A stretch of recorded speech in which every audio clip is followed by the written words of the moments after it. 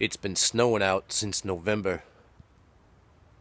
Sometimes it comes in the form of a nor'easter, other times in the form of an Alberta clipper, sometimes something they call a Saskatchewan screamer.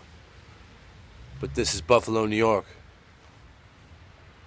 Yeah, it's been a long, tough winter. The Buffalo Bills just lost their owner, Ralph Wilson. Jim Kelly's cancer's returned. I have friends that have kids that are teenagers that haven't even seen a Buffalo Bills playoff game. Do you understand that it is actually statistically harder for a team to be this consistently bad than it is for them to occasionally accidentally be good? The probability is staggering! But you know what? This is Buffalo, and that's our team. Hey, remember when we had a team in the National Basketball Association? The Buffalo Sabres lost another home game tonight, 3-2.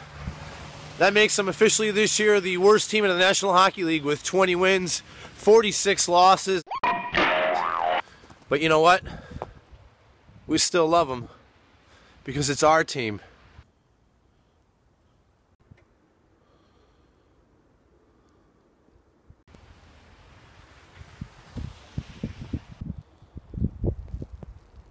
So far, snowfall totals are around 125 inches for the season. Valentine's Day came, St. Patrick's Day came, the first day of spring came, but winter has never left yet.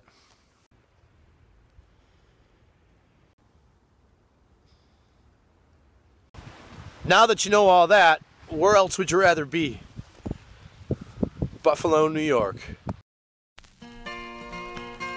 Buffalo's got a spirit, talking proud.